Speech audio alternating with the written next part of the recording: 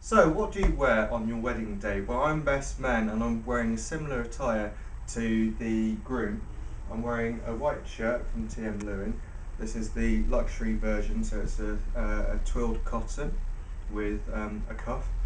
You know what I forgot? I forgot the cufflinks. Brilliant. Fantastic. I forgot my silk knots too.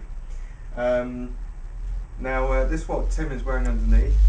Tim is the groom. He's wearing microfiber, silky polyester type boxer shorts. They are huge. Feels really nice though. It feels a bit weird that I'm playing around with his boxer shorts. And I've got a suit from Marks and Spencer's for this occasion. It's just a pinstripe luxury Italian suit. Costs about 300 quid, something like that. Just using it for a best man, as a best man suit. It's okay. It's their collezione collection, and it comes with matching trousers, which I've had taken up. Now for the shoes, Tim's opted for some US brass shoes from Shoe Zone. He got these for about 17 quid. Comes with a hard, durable sole and hard upper leather.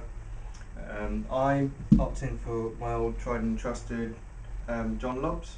These custom-made boots with my little shoe trees inside and steel cap reinforced toes. These are from German Street. These cost about 600 quid. And wearing some socks. Oh, I got my tie over here, and got to finish off with some flowers on the lapel. And this is my best man tie, and not sure what colour Tim's tie is. At least we got the rings, can't forget those, and that's all you need to wear really, and some socks. Right, so what do you wear? That's what you wear on the male side. Okay, you can wear morning suits and things, or more fancy things. If you're in a hot country, you can just wear a shirt. So that's it. That's what you can wear. What? I don't think we put an extra chair out for Catherine. Yes, Yeah, we did. Yep. Yep. So, there you go, that's what to wear. Until next time, take care.